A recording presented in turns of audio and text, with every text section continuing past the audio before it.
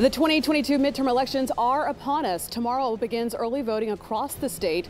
Election officials say they are fully prepared to have a smooth start to the democratic process. KPRC 2's Rochelle Turner got a rundown of what you can expect when you go to cast your vote. In just a few hours, voters will be able to cast their ballots at 99 locations in Harris County. Harris County has one of the longest ballots in the country, and it varies by each precinct.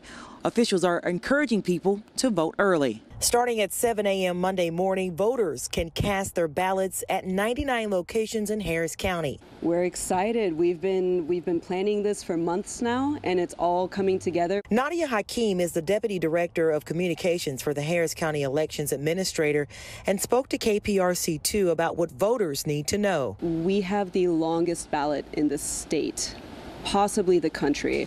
So most people are going to be going through at least 90 screens. There are new voting machines that have been in place since last year, and all counties are required to have a machine with a paper ballot trail by 2026.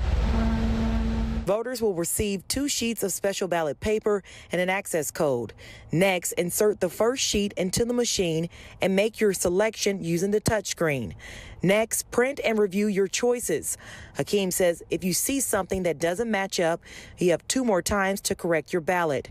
Your vote is officially cast once you place the ballot into the scan. There's been some growing pains in Harris County, but we are ahead of the curve. We wanted people to be comfortable with these before these big elections. Hakeem says there's also curbside voting. Some folks think, well, I thought Senate Bill 1 banned drive-through voting.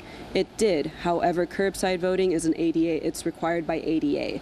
So if you are unable to enter a polling location for whatever reason, there is curbside voting. You just have to go to the buzzer and ring the bell. The deadline to submit an application for mail-in ballots is this Friday, October 28th.